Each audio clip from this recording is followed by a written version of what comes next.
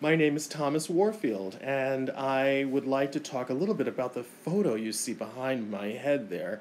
It's from 1991, I believe, or 1990.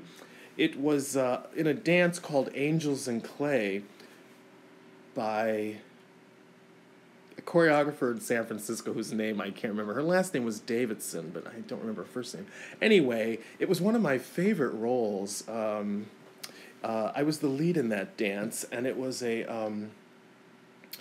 about sort of the way we are both mortal in the terms of we come from the ground, the clay, and we're also angelic and divine. It was a really beautiful, beautiful dance. But in that dance, there was a section where dancers were suspended from the top of the theater, the top of the stage.